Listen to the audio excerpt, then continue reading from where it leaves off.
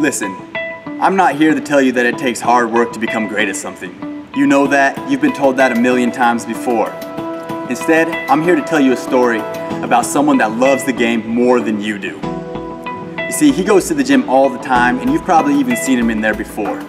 He watches you as you show up late, as you go half-ass in the workout, as you complain about how hard a workout is. But what do you care? He's not you. He's not even gonna make the team.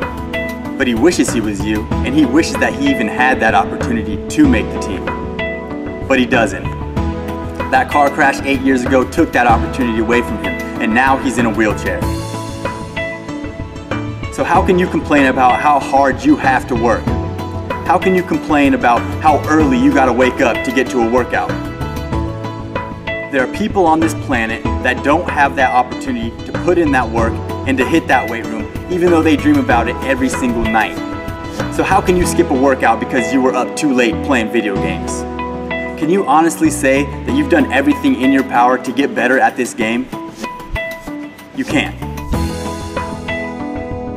You see, you need to take a good look at yourself and then take a good look at someone who doesn't have that chance to run that suicide or to hit that weight room.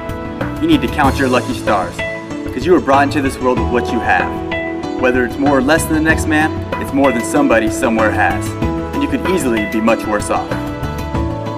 But this isn't something to make you feel bad. This is a wake-up call. Life is about missing opportunities and capitalizing on opportunities, and you can't be afraid to fail.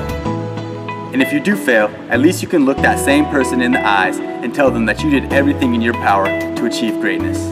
Don't talk about it, be about it.